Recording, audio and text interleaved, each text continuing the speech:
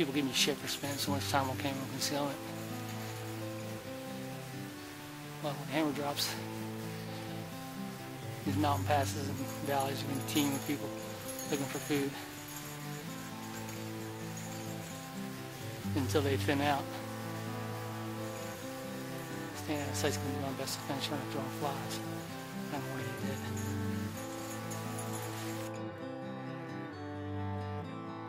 This is my new upper torso camo rag. It's made from the remnants of a Flecktarn KSK smock that is no more. The bottom half was totally destroyed when I tripped, and there's a zipper right here. The zipper got caught on a root stump that was sticking up, and it just totally ripped out the whole bottom of the smock, so I repurposed it. I used up the last bit of double-sided camouflage fabric that I had, and I used up the last bit of the good tan and water camouflage fabric that I had. The distinct difference between this one and the other one is there's no netting. No netting means less snags, and it's more quiet. The other one is a little bit rotten, so it's crispy. It's got 3 pockets in the front. And I also redid the face mask. And I'll show more about that later. That's the face mask. Stays here all the time.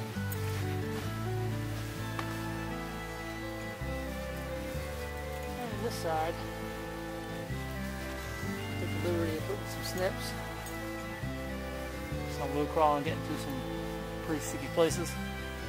Snip off some twigs and get through without making a bunch of aerial sign when I'm getting caught up on stuff. If I find that I'm going to get caught up on things.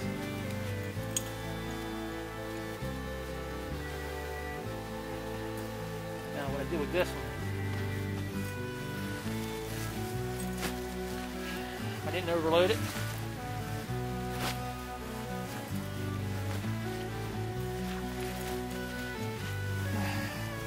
I don't know if you can tell on the camera, but I took the different strips. This, for example, this is one strip, and I fit it like that, with the shredded part hanging down.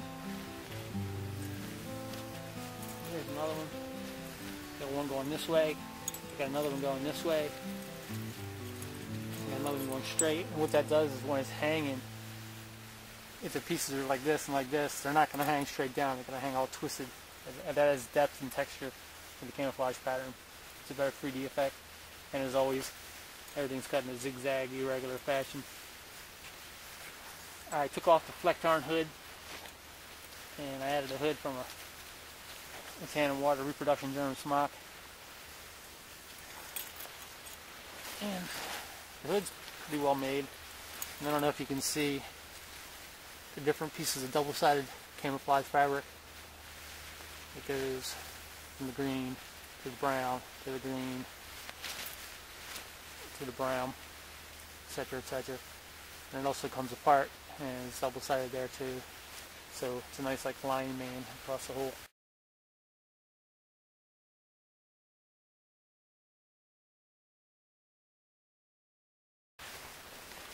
I think this will be of more use than the one I made out of the net.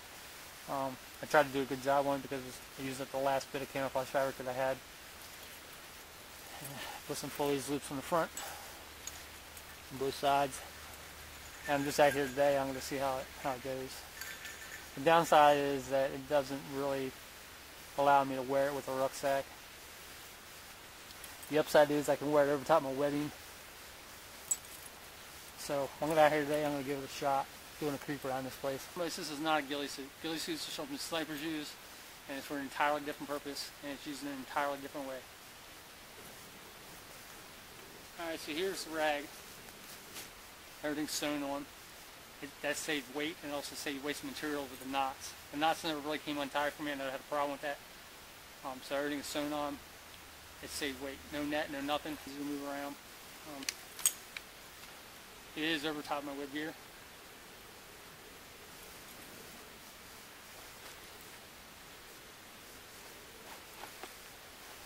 And also still get to my knife if I need to cut something.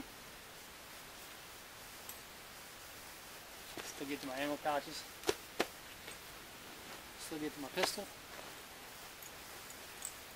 Free range of movement.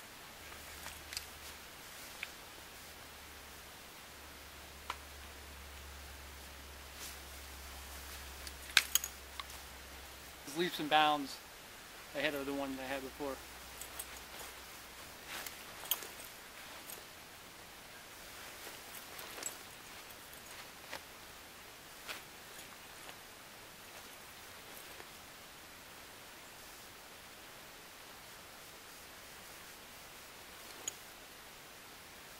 Like I said, I still get to my knife.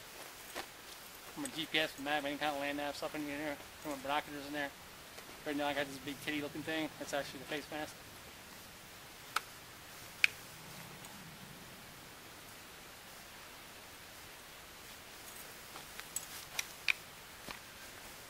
And that's about it. It took me about 8 hours to make it. It was a super pain in the ass, but I think in the end it's worth it. It's a lot better product than my previous bush rag or camo rag.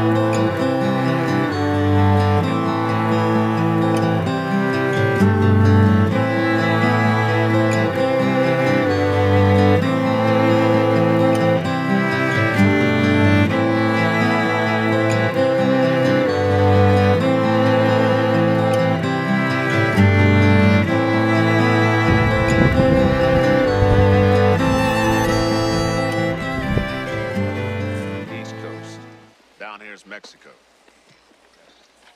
First wave of the attack came in disguised as commercial and charter flights, same way they did in Afghanistan in '80. Only they were crack airborne outfits. Now, they took these passes in the Rockies. So that's what hit Calumet? I guess so. They coordinated with selective nuke strikes, and the missiles were a hell of a lot more accurate than we thought. They took out the silos here in the Dakotas, key points of communication. Like what?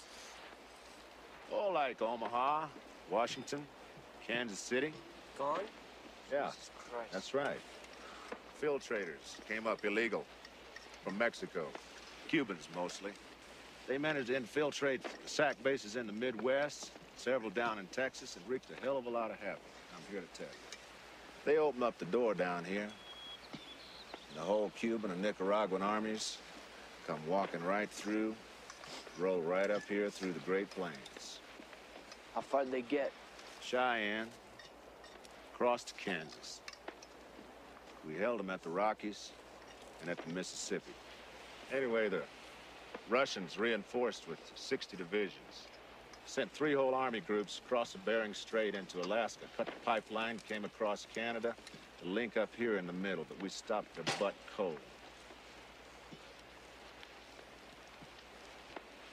Lines have pretty much stabilized now.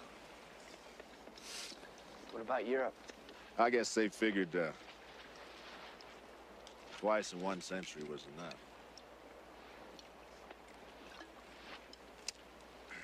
They're sitting this one out. All except England. They won't last very long.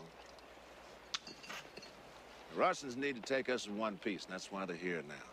That's why they won't use nukes anymore, and we won't either, not on our own soil. The whole damn thing's pretty conventional now. Who knows, maybe next week will be swords.